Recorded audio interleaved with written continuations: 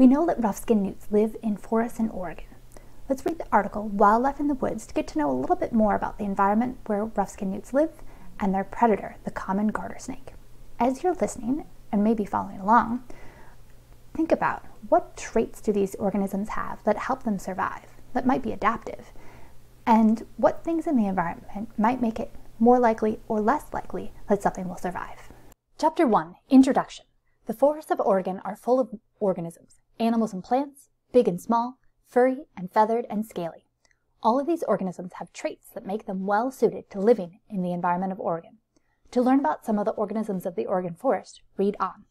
So when I look at this picture, I notice there are lots of plants. It's very, very green, and it also looks like it's misty, like there's a lot of moisture in the air.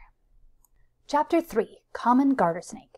Common garter snakes are colorful snakes with long stripes that may be green, blue, red, orange, yellow, or brown. They can grow up to 1.2 meters, which is 4 feet, long, but they are slender and harmless to humans. Seems like garter snakes have a lot of variation in their color. Often living along the edges of lakes and ponds, common garter snakes hunt small prey, both on land and in the water. Their excellent sense of smell helps them to find and catch young fish, frogs, newts, worms, insects, and other small animals. Like most snakes, they swallow prey whole. I wonder what the biggest thing a garter snake can eat is. Garter snake stripes make it harder for predators to see them when they are hiding in grass or reeds. Predators that eat garter snakes include larger snakes, birds, fish, and dogs. If caught, garter snakes produce a foul odor to try to drive their predators away.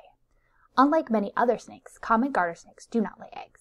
Instead, they give birth to live young, as many as 40 little snakes, all at once. I wonder if the smell of garter snakes is like skunk stink. Chapter 7, Oregon Grape Holly. Oregon grape holly was named for its berries, which look like grapes, and its leaves, which look like holly leaves. Like holly, this plant has sharp spines sticking out from the edges of its leaves. The sharp spines protect the leaves from deer and other leaf-eating animals. I wonder if there are organisms that can eat the leaves, even though they're spiky. In spring, bright yellow flowers bloom on Oregon grape holly plants. These flowers are the official state flower of Oregon.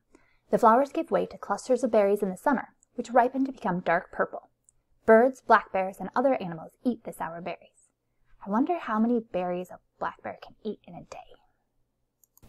Now that you've learned more about common garter snakes and Oregon grape holly, go ahead and record some notes about what traits might be adaptive and what things in the environment make it more likely or less likely for these two organisms to survive.